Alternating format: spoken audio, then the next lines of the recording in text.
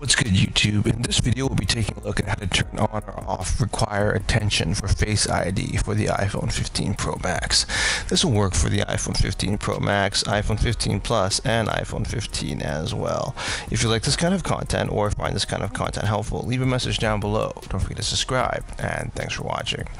So, requiring attention is when you have to be looking at your iPhone in order to use Face Unlock, and you can actually turn this off if you don't want it to be turned on. The first thing you want to do is actually jump into your settings. From your settings, you want to scroll down and you want to look for accessibility. This is usually below home screen and app library and above wallpaper. You want to hit accessibility, and then from there you want to look for Face ID and attention. This is usually below touch and above switch control.